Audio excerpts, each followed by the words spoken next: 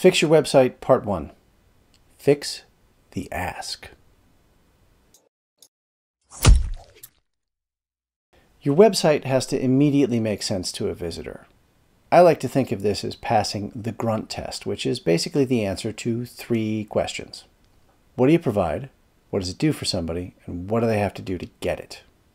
If, as a visitor, I can answer all 3 of those questions immediately at a glance from looking at my phone, I may continue with your site. If I can't, I'm going to get bored, I'm not going to get the point, and my mind is going to have to start working. And at that point, it's just a ticking clock, right? The person is going to get distracted by something and you're going to lose them. But here's the thing about having a good ask. If you have one, you've got 2, if not 3 of these questions covered. Let me show you. This is an actual website that a friend sent to me because I think of marketing as a flywheel. So he thought that Flywheel Associates would be a wonderful name. I don't think it's a wonderful name because I try not to name things after Marx Brothers properties.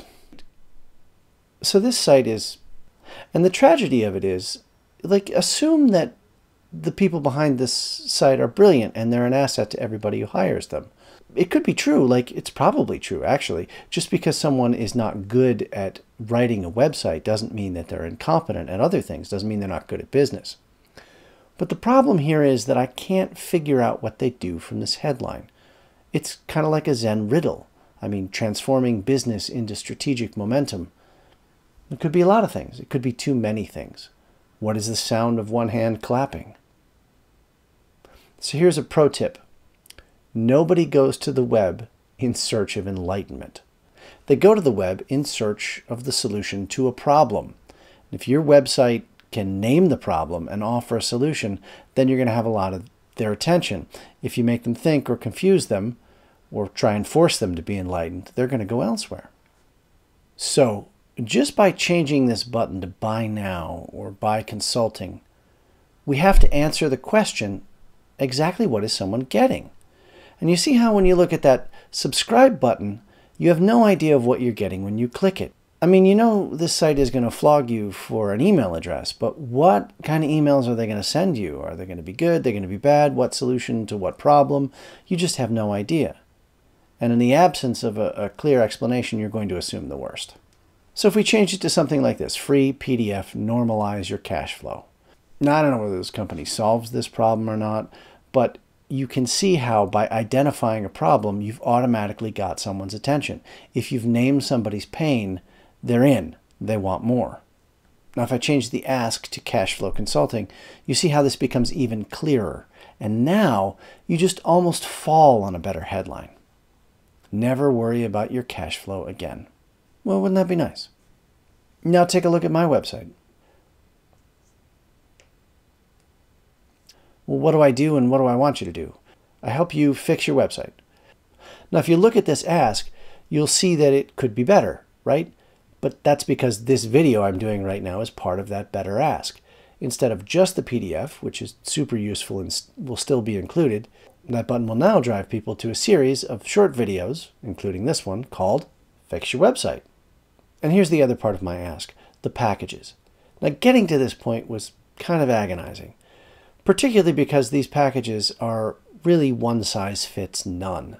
I mean, they'll work. Maybe some people will be like, yeah, that's exactly what I need, but maybe no engagement actually fits neatly into a bucket for what I do. But that's okay, because it's not about me putting the perfect bucket up there. It's about me clearly communicating what I do and how I provide value. The act of putting it into a package makes someone go, oh, yeah, I could use that and maybe a little bit more of this, and then we can have a better conversation about it. Even if you have an imperfect package, the act of really drilling down on it makes it communicate so much more clearly. There's a lot more that could be said about answering these 3 questions in a fast and compelling way, but for now, let me boil it down to a few suggestions that you can use on your site right away. Have you been as specific about what you provide as you can be? Don't sell mobility solutions when you can sell cars. Don't sell cars when you can sell sports cars or sell minivans. Now, maybe you have a company that sells all of those things, But guaranteed you don't sell equal amounts of those things, whatever the things are. One of these things is the most profitable for your business. So lead with that.